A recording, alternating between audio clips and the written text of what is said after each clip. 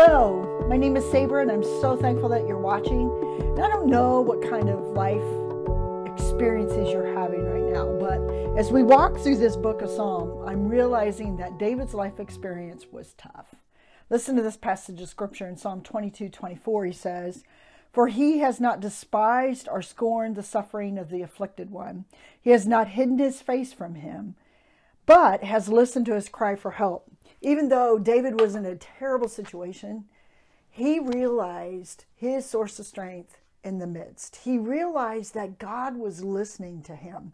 He realized that his cries, every cry that he would have, God's ears were turned towards him. It wasn't that David walked through these dark valleys, these dark places alone. He understood that God was right there with him.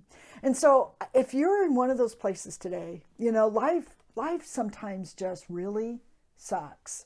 The situations that we find ourselves in, you may have lost a job. Maybe you're having relational issues with your spouse or your children, or hard times come. And where do we go when those hard places of life come at us? Do you realize today that your cries are being heard? My cries are being heard. But here comes the hard part. Are we crying out?